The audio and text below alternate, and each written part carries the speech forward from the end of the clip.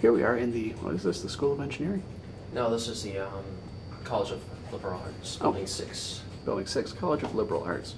According to Music Freak CC, there's an old Dover, well, this is an old Dover elevator, so there's an indicator. I'm tripping over my words here.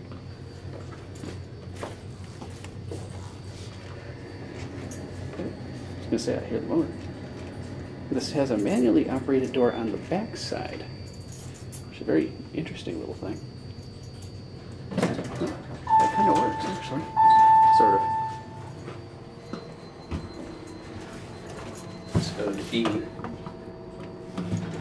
Alright, go down to B, and we'll test the manually operated door. That doesn't sound good. There's your phone, controls. Here we are at B. This is the strangest setup I've ever seen. That's a little closet. Yeah.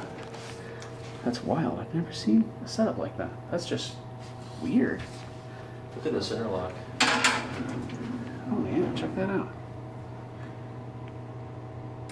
That's where the key goes in and moves that switch. Yeah, so you can manually open it.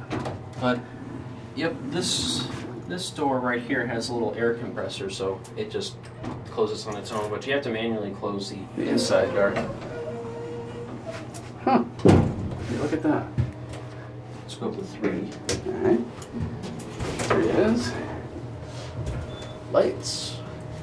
Used to be an indicator there. There's your fan. Ah, you're right there.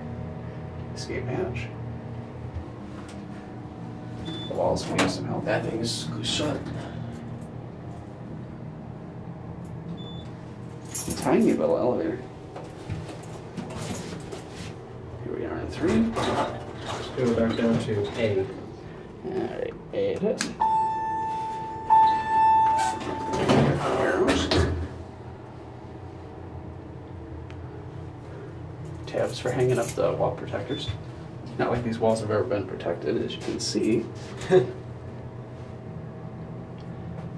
It's College of Liberal Arts. They have plenty of artwork here, I'd imagine. Oh yeah. In the elevator. Nice walls. Huh. Wow. And this thing actually does work.